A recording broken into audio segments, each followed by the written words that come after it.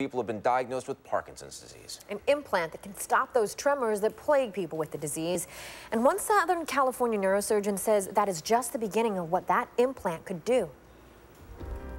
This patient is suffering debilitating tremors brought on by Parkinson's disease. But in an instant, the tremors stop completely. I can take a patient with a grade 4 tremor in the operating room, and we can stop that on a dime. How is it possible? This is no TV parlor trick. It's a cutting-edge technology called deep brain stimulation, or DBS. And for Parkinson's patients, it's a lifesaver. It's basically a pacemaker for the brain. If you think of the the heart pacemaker, a lot of people are familiar with that. Think of the same technology, but the wire, instead of going to the heart, the wire goes into the brain. Newport Beach neurosurgeon Dr. Christopher Duma implants suitable Parkinson's patients with an electrode in the brain. It's wired to a generator placed in the chest. The wires are not showing, the generator's not showing, everything's under the skin, it's all invisible. There's still no cure for Parkinson's, an illness that slowly kills sufferers' brain cells. Conventional treatment involves drug medication, but that often comes with side effects. What you see in, the movements, the extra movements that we see in patients, that's not Parkinson's, that's over-medication.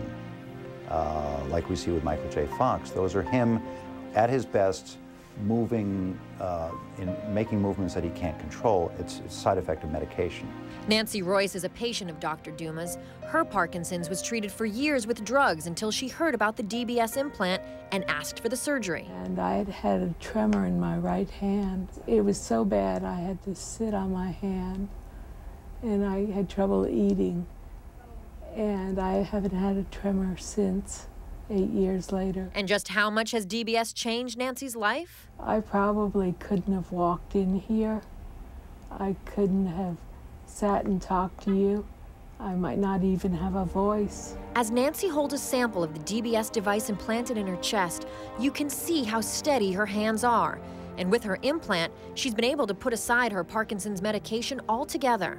Every doctor I've seen has said they've never seen anybody go off the medicine completely.